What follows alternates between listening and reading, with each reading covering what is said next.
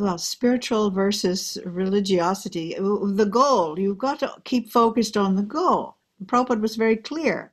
What is the goal of all this? To always remember Krishna and never forget Krishna. And by the way, in Eastern Orthodox Christianity, that's the goal too. And that's pray without ceasing. That's the whole point, is that, when Prabhupada came to the West, he told us to chant 64 rounds, which was Bhaktisiddhanta's standard. And we couldn't do that. We couldn't do it. So he said, okay, so now you can chant 32 rounds. We couldn't do that either. So then he said, all right, do 16. And that's a minimum. That's a start. Just start.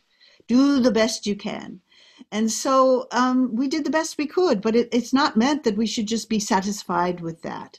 So these rules and regulations, particularly the 4 regulative principles, you can try to follow them separately from spiritual realization. You can do that. People do that and struggle with that.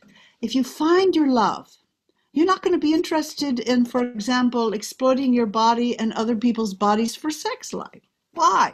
Because you have a higher taste. You're not going to be interested to eat animals because you understand they are Krishna's property. I love them. Out of love, we don't do that. Out of care.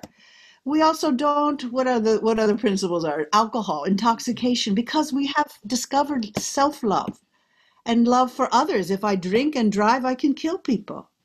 If I'm intoxicated, I can hurt people. So it's really born out of care.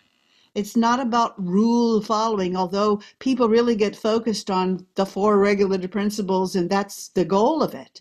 The goal is we want to be awake. If you're intoxicated, you can't be awake. But you also can't, like yourself, people who are harming other people and other animals and harming themselves cannot actually experience true bhakti because it's about love and care. Does that make sense?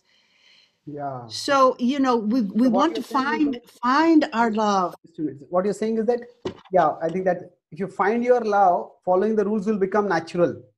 And if you get caught in following the rules and struggling with that, we will not find the love and we will not come off as very loving to others also. Yeah. Right. So Prabhupada said this many times. It's not neti, it's not this, not that, not that. It's positive devotional service. So his solution to everything is do some positive devotional service. Hearing, chanting, worshiping, find something that gives you joy and offer it, and all the other problems go away. We spend a lot of time focusing on the problems. We need to be focusing and engaging in the positive activities and solutions.